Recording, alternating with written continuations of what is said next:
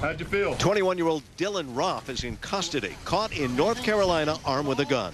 That terrible human being who would go into a place of worship and people were praying and kill them. Roth suspected of killing 9 people inside the historic Emmanuel AME Church in Charleston, South Carolina. We woke up today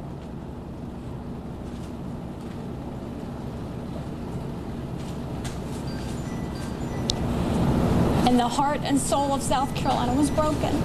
Just after 8 p.m. Wednesday night, Roth entered the church. He was invited to join a Bible study group. He sat next to my cousin, Reverend Clemente Pinckney, throughout the entire Bible study. At the conclusion of the Bible study, from what I understand, they just start hearing loud noises just ringing out. Witnesses told police that around 9 p.m., Roth stood up and said that he was there to shoot black people.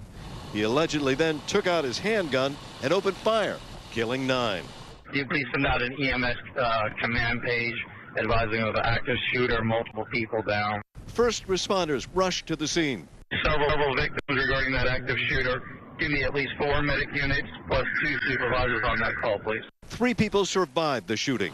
The local NAACP president was told by a family member that one survivor received a chilling message from the shooter who told her, quote, "I'm not going to kill you. I'm going to spare you so you can tell them what happened."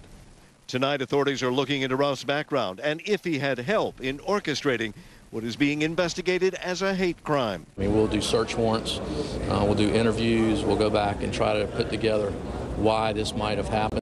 Law enforcement told CNN that the suspect's father had recently bought him a .45 caliber gun for his 21st birthday.